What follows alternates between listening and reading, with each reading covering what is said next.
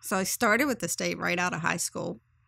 At the Maryland Parole Commission, I was the secretary there for 3 years, and then I went to Towson University, or at that time it was Towson State, but now it's Towson University, in the Office of Admissions. Started there as a secretary, worked there for 3 years, which seemed to be a pattern for a while, and then moved to the Event and Conference Services Office, for which I was there for 18 years.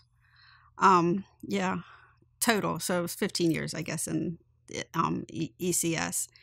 And then I left, thought I wanted out of higher ed. Went to work for Toyota Financial, hated it. And wound up at UMBC in 2004. So, and I've been here since. I started in Event and Conference Services, and then in 2018, I moved to the registrar's office.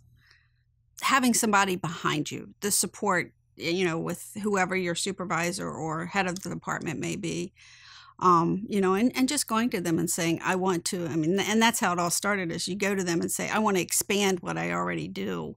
You can still have the same classification, but just expand on it. And then as time goes on, say, okay, well, then I'm going to further my education, which is what I started with at Towson. And then once you got that, it just seemed like the rest of it was kind of a natural progression. Never thought I'd go for my master's, but when I got here, I had a supervisor who was like, absolutely, you have to do that. It's like, why not? So I did. And that got me my next role, and then helped me get the one that I'm currently in as well. I'm the kind of person that if I want something, I tend to go for it.